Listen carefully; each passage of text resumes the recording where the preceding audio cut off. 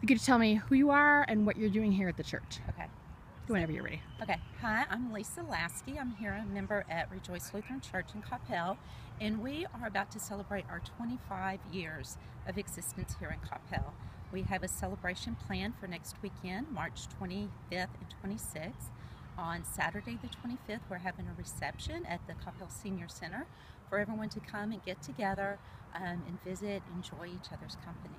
Then on Sunday, September 26th, we have our special worship service here at Rejoice, and then following that we'll have a barbecue luncheon for everyone to celebrate.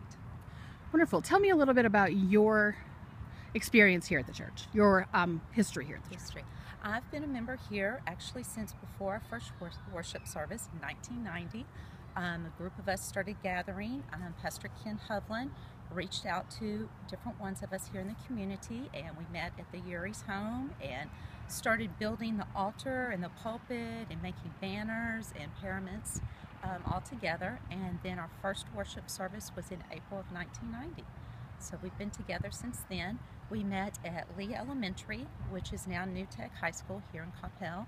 We met there until 1996, which was when we dedicated and opened our official church here on